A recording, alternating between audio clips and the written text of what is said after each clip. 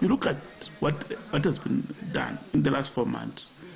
NATO countries and the US have spent almost $100 billion to arm Ukraine.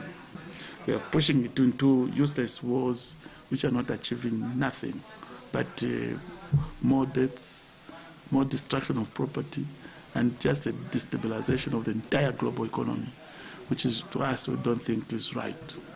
The sanctions against Russia, if you look at what has happened, I was talking about the economies.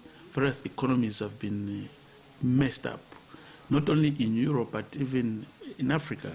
We've been affected globally, imposing sanctions which end up disturbing the flow of various commodities across the world. I think that is one big mistake that which has been made by NATO members, and which we can see and feel the effect of as at now.